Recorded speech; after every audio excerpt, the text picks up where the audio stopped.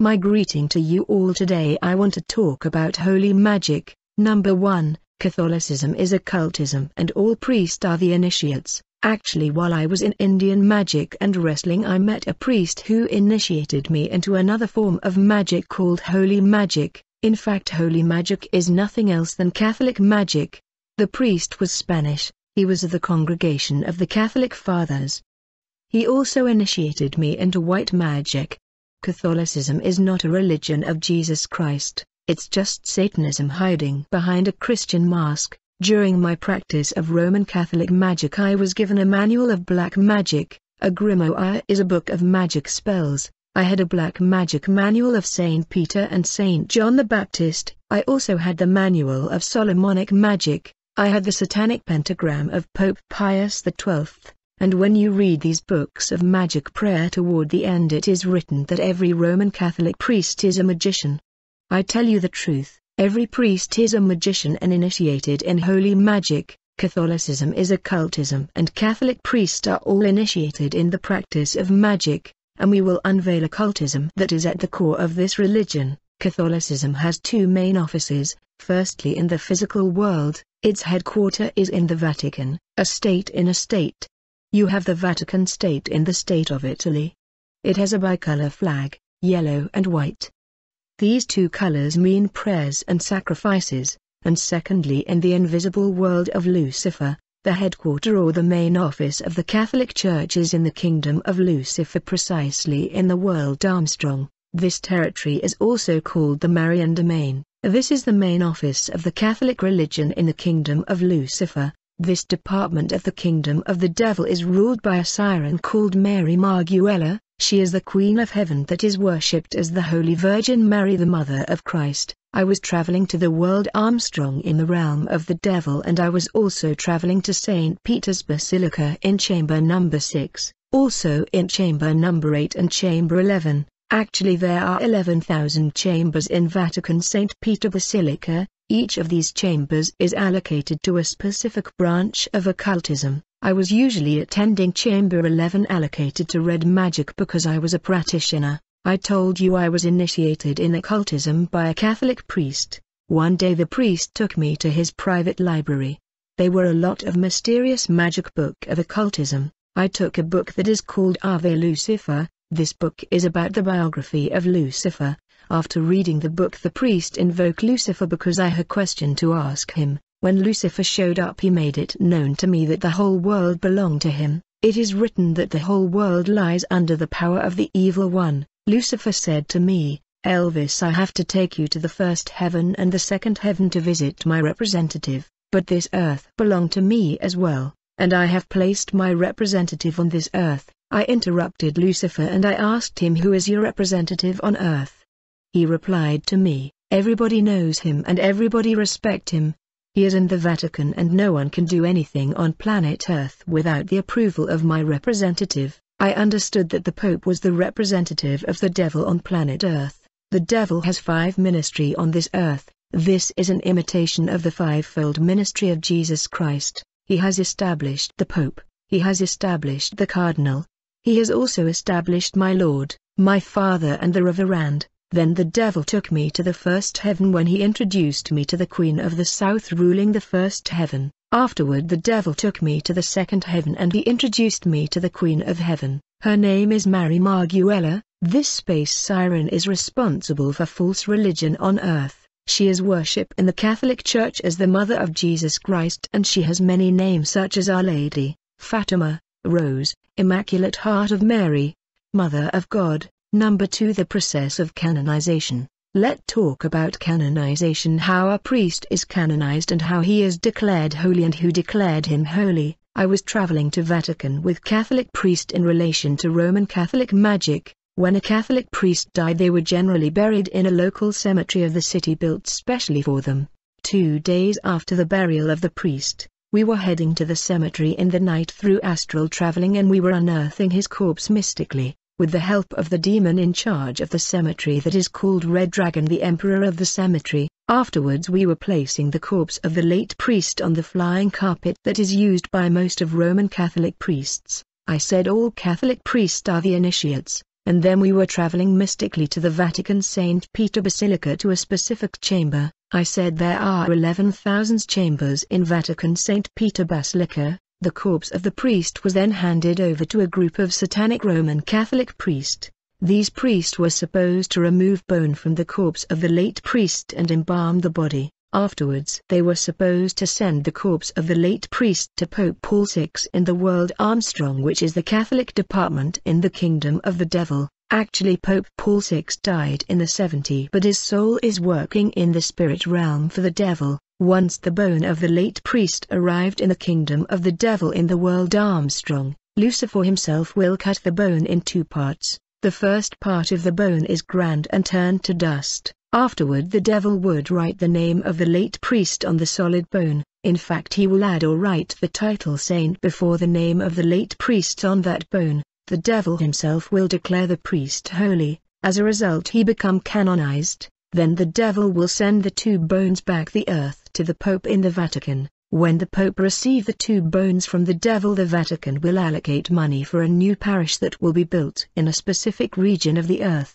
and the solid bone of the late priest will be buried on the foundation of the new parish that is to be built, and this new parish will be named after that late priest. Like I said, the new parish will be named after the late priest whose bone is buried on the foundation of the parish. If the late priest was named Nicholas, the new parish will be called Saint Nicholas, because the devil added the title saint on his bone. On the other hand, the bone that was turned to dust will be placed in a utensil and a priest altar. No priest will celebrate the Mass in that parish before invoking the late priest whose bones is placed on the foundation of the parish precisely where the bone were buried. This invocation of the dead priest is called the Litany of the Saint. This Litany of the Saint is also done during the Mass on the bone that is turned to dust and placed on the altar. Number 3, the Litany of the Saint. The invocation of the dead and the ancestors. Let's talk about the invocation of the dead and the ancestors in the Roman Catholic Church. You remember in my testimony I talk about the visit in the cemetery. I explained how my master, the Roman Catholic priest, took me in the night to the cemetery, and by means of magic prayer and incantation he managed to open my spiritual eyes. As a result I became able to see the realm of the dead in the cemetery. In fact, I saw an urban metropolitan city in the cemetery, an advanced kingdom well populated. The priest said to me that the kingdom that I saw in the cemetery was the world of the dead, and the people that I saw in the urban city were souls who died before the time appointed for them by God. While we were leaving the cemetery, the priest said to me, "Elvis, do you know that during all Catholic Mass we invoke the dead and they joined us in the Mass?" He said the dead and the ancestors join us as a result of invocation, but people don't see them. The problem is that people don't have eyes to see. I said to the Roman Catholic priest, I have been working for you as acolyte, but I never saw the dead in the Mass. The priest said to me, "Elvis, if you saw the kingdom of the dead in the cemetery, it's because I have opened your spiritual eyes through incantation. And in order to see the dead during the Mass like all the priests, you must have spiritual eyes. You must be initiated like Roman Catholic priest." Then the priest said, "In the Mass people call the dead to join them, but people are not careful with words of invocation that they recite. People don't pay attention to words that come out of their mouth. They think it's just words, yet the dead join them in the Mass in response to invocation prayer." To refresh my memory, the priest began to recite a prayer that we recite during the Mass that is called Congolese Rite. It derived from Roman Rite, and this prayer was approved by the Vatican for the invocations of the dead. The prayer goes like this: "The saints of heaven, we invoke you. Come, you that will see God, come listen to our invocation and be among all those who are celebrating the Mass today. And you, our ancestors who served God in good heart, listen to our invocation and come down here among those who are celebrating the Mass." After reciting this prayer, the priest asked me, "Elvis, do you remember this prayer, right? We do it during the Mass. As a result, the dead and the ancestors join us in the Mass, but people don't see them. Only the priests that are the initiate that can see them. And before the Mass, the priest must invoke the spirit of the canonized priest whose bones are buried on the foundation of the parish. This is called the Litany of the Saint." Number 4, the Eucharist. During the Eucharist ceremony the priest will lift up the Eucharist not to Jesus Christ but to the space siren, the Queen of Heaven called Mary Marguella. Then the acolyte will ring the bell to signal the arrival of space sirens or the planetary demons who came to attend the ceremony of the Eucharist. The priest will bend his head to welcome the space siren, then he will start distributing the Eucharist. Afterwards the priest will bend his head to salute the departure of space siren, then the priest will get the people inside the Queen of Heaven pentacle that you see here. Take note that there is 3 letters in the Eucharist which are the letter H, the letter I and the letter S. These letters are the initial of ancient gods that were predominant in ancient Egypt. These are planetary divinities. The letter I is the initial of the demon Isis, the letter H is the initial of the demon Horus, and the letter S is the initial of the demon Seth. These are space demons or planetary demons. What happens is that the acolytes will sound the bell to signal the arrival of these space sirens and the demon bombard. Afterward the priest will kiss the dusty bone of the late canonized priest that is placed on the altar. This is called the relic of Saint Peter, and note that during the Eucharist the priest invoke the demon bombard. It is written in Jeremiah 7 verse 18 that the children gather wood, and the fathers kindle the fire, and the women knead dough to make cakes for the Queen of Heaven, and they pour out drink offerings to other gods in order to spite me. Dear believers, the cake for the Queen of Heaven mentioned in the scripture is the Eucharist. I always call it the biscuit of death. Number 5. The holy blessed water. This water is neither holy nor blessed, but where does it come from? The origin of holy water is the kingdom of the cemetery. I told you that there is a world in the cemetery. In that kingdom they recover human body of people who have recently died and they leave it like that for 4 days. After 4 days the body will begin to swell and it begin to decompose, and in the decomposition process the body will begin to secrete liquid. We were recovering that liquid and we were giving it to false prophets as holy water. There are people among us who have already drunk water from these false prophets, especially women, because they are the ones who like prophecies. Beloved, the ultimate prophecy is the word of God. Many people believe that they can be freed only when one makes them drink holy water or anointing oil. We read in the scripture the fathers kindle the fire, and the women knead dough to make cakes for the Queen of Heaven, and they pour out drink offerings to other gods in order to spite me. The ritual of pouring out drink offering and libation is similar to the practice of pouring holy water. Number 6. The burning of incense to the Queen of Heaven. Dear believer, since biblical times the Queen of Heaven Mary Marguella was worshipped even by the children of Israel. The Jews have practiced the burning of incense to the Holy Virgin Mary, the so-called Mother of Jesus. Let me remind you that the smoke of incense attract demons and demonic spirit loved it, and the Roman Catholic Church is in the practice of burning incense in honor of the Queen of Heaven. It is written in Jeremiah 44 verse 17. We will certainly do everything we said we would. We will burn incense to the Queen of Heaven and we will pour out drink offerings to her just as we and our ancestors, our kings and our officials did in the towns of Judah and in the streets of Jerusalem. At that time we had plenty of food and were well off and suffered. Number 7. The conjuring of the 4 kings and the cross sign. When you read the Psalm 75 verse 7, the Bible says, "For exaltation comes neither from the east nor from the west nor from the south, but God is the judge." This means that exaltation comes only from the Lord.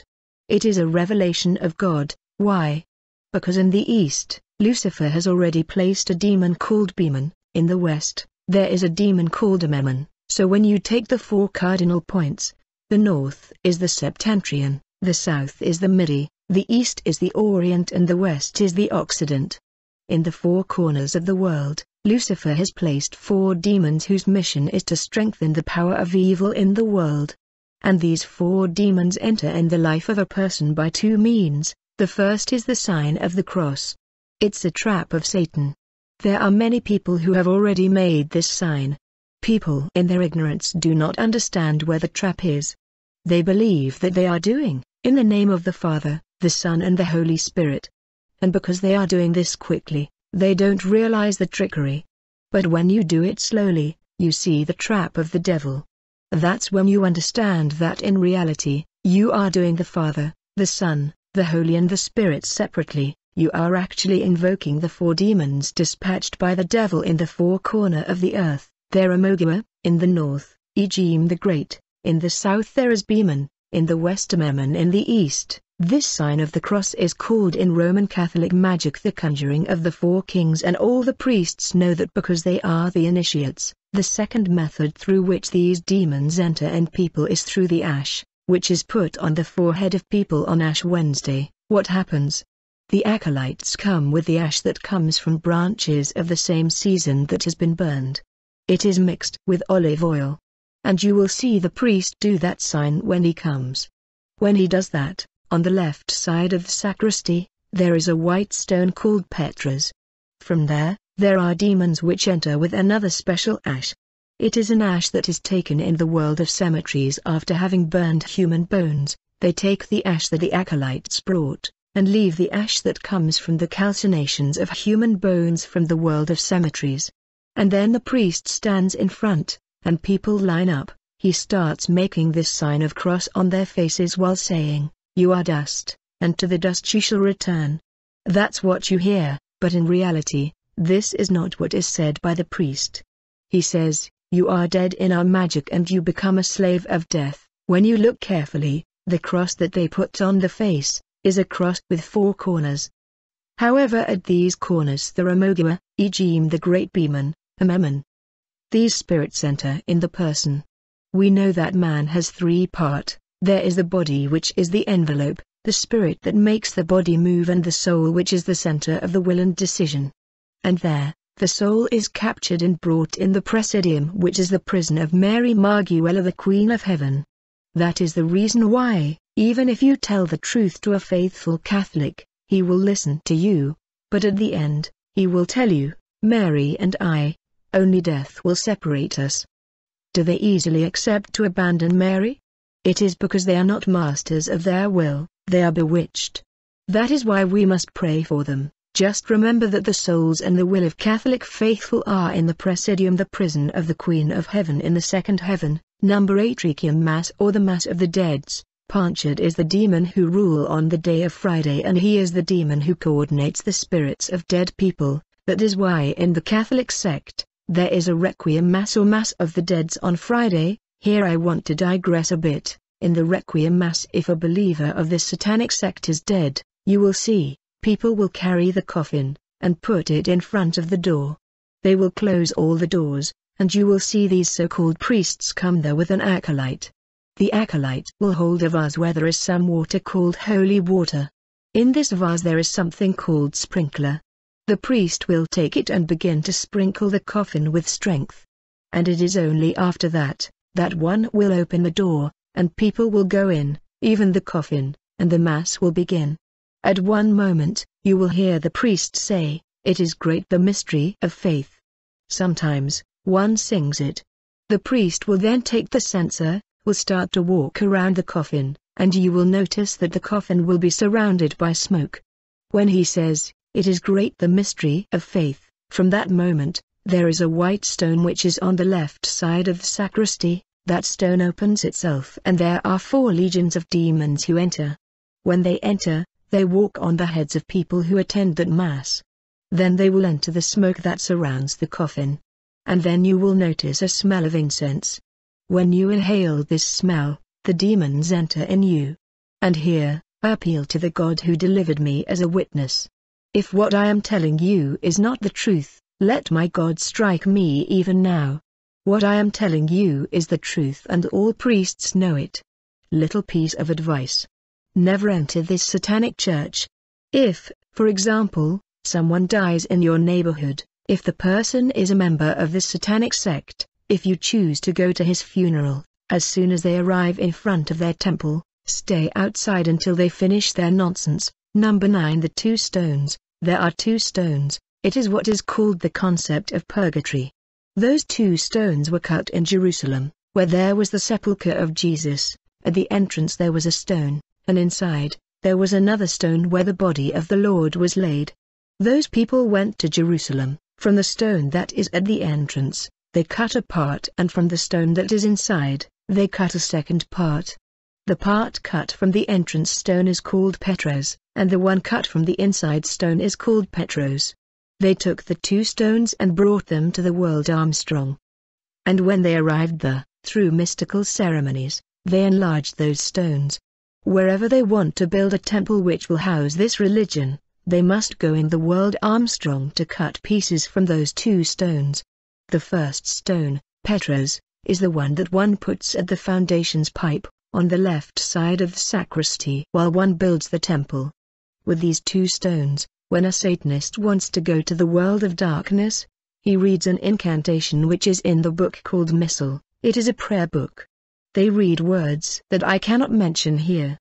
And after that, when they go to a place where there is a parish that houses this religion, they can only turn 3 times, and automatically, the stone of the sacristy will be visible. They do it at night, and as soon as they touch it, they enter through it and go to the world of Satan.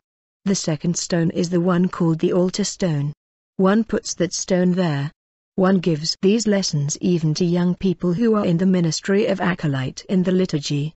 And in the liturgy, they are told that this place is called altar of cavity or altar of tomb. Look for yourself, a tomb in the church of God. Beloved, there are things that are really clear. How can one find a tomb in a church? And so when one gets there, near that stone, there are relics that are in fact bones of the canonized priest. If the church bears the name of a saint, one will put the relics of that saint on the altar, and when the priest arrives, when he kisses the altar, he automatically becomes half man, half animal, his tongue becomes the tongue of the serpent.